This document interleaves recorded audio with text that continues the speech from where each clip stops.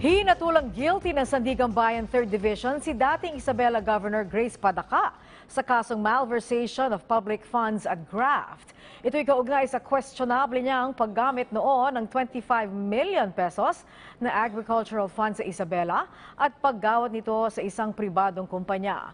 Bilang multa sa insidente, pinagbabayad ng korte si Padaca ng 18 million pesos sa pamahalaan ng Isabela.